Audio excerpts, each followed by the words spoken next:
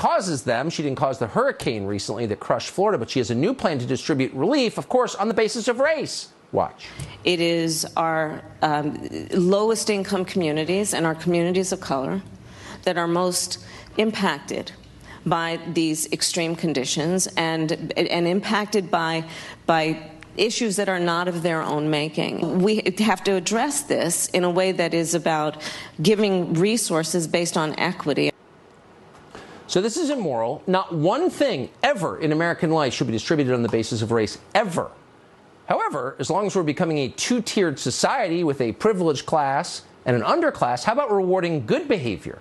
Why not give priority to Americans who pay their taxes, follow the law, raise decent children who don't join gangs or sell drugs or spray paint things or shoot people? Why not try that for once? They'll never even consider it.